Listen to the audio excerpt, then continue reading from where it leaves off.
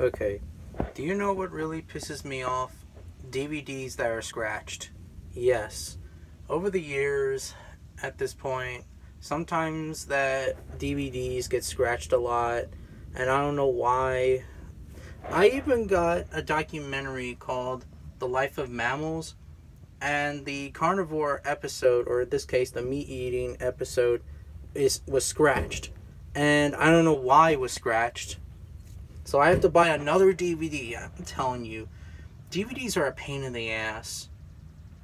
I mean, I understand that I love a passion with them a lot, but just take really good fucking care of them. And you know, I actually got them from fucking Amazon. No, not Amazon. Barnes and Noble back in the day. The Life of Mammals.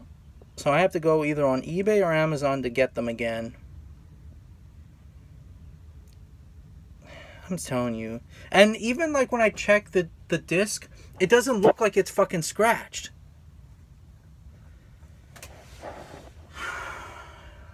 I don't know why. I don't know why.